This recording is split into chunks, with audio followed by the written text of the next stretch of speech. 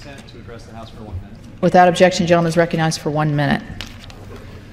Madam Speaker, there was a deeply troubling story this Sunday in the New York Times entitled "The End of Snow." And like all of you, I have been cheering on our Olympians in Sochi, particularly in the snow-related events.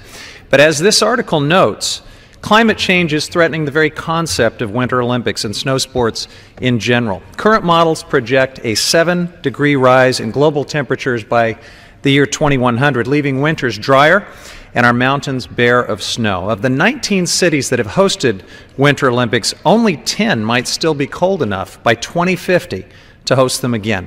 Warmer winters and less snow will be disastrous to the United States' $66 billion ski industry. Now, until this weekend, California had just 12% of its average snowpack. Thankfully, it snowed in the Sierras, bringing some needed relief. But one snowstorm in California and another on the East Coast does not solve our bigger long-term climate crisis. Climate change will impact our lives in every way.